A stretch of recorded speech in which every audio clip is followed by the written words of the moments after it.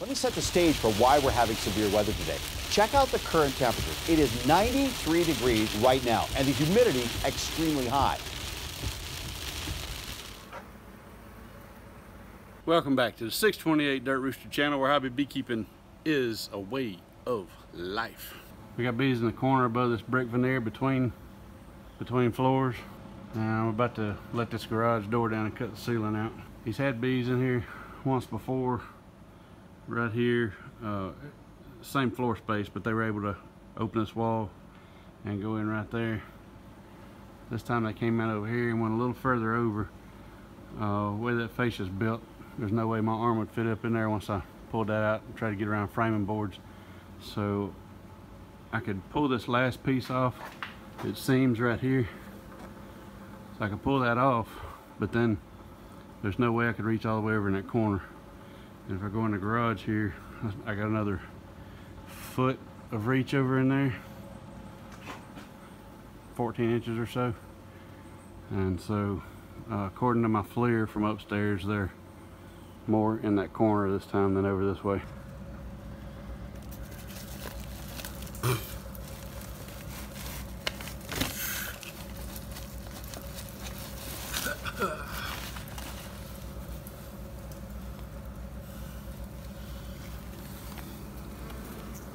There they are, up in the corner, just like I said.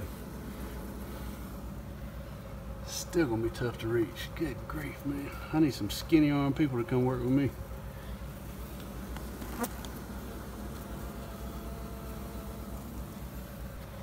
Yeah, man, it's gonna be one of them tough ones. That triangle framing runs out of that corner up there. That's where the bees are. The garage door track is in the way. It's gonna make it hard to reach, so I've got to reach up in there with a spatula, scrape the comb out, and vac what I can, and then the rest of them I'll use a repellent to run them outside and catch them on the outside. And it's going to be a long process, so stand by. It's 2 hours to dark. This is one of those ones that I show up thinking it's going to take me an hour and a half, and I don't finish up until after dark. This is almost like a computer hive removal. It's all drag and drop. I drag the comb out and drop it in a bucket. Been looking for the queen as I go. She's not in any of this. I want to pick those up with the vac. And I'm going to start vacuuming. I know you can't see that up there. Maybe I'll get a shot of it real quick for you.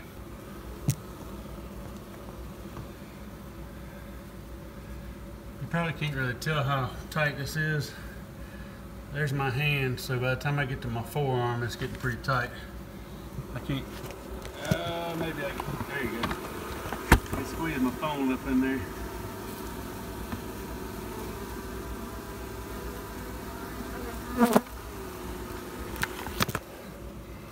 I've cut out 4 combs, and I think there's 3 or 4 more to go. I can see 2 for sure.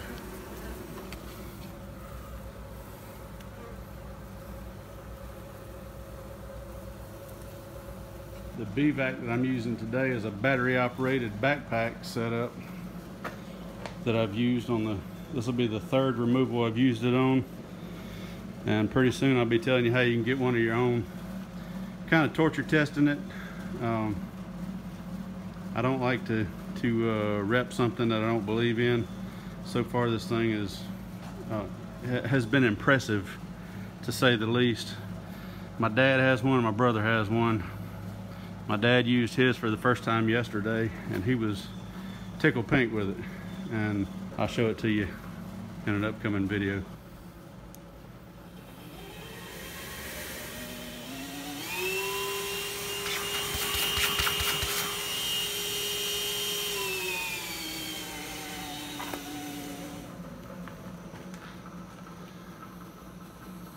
Getting close to sunset.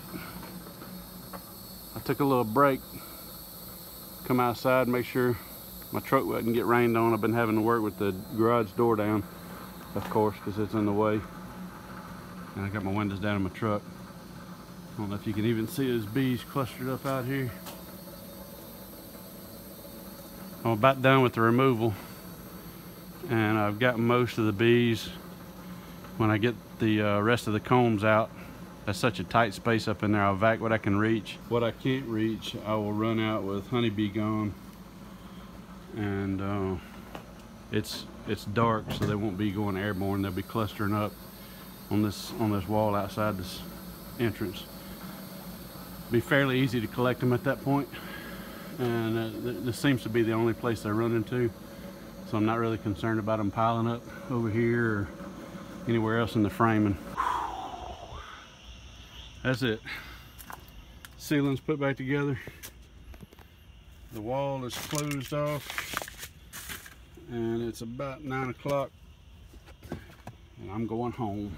All the bees are in the bucket except for probably a half a dozen scattered around through the garage. And I'm out. Blow this popsicle stand.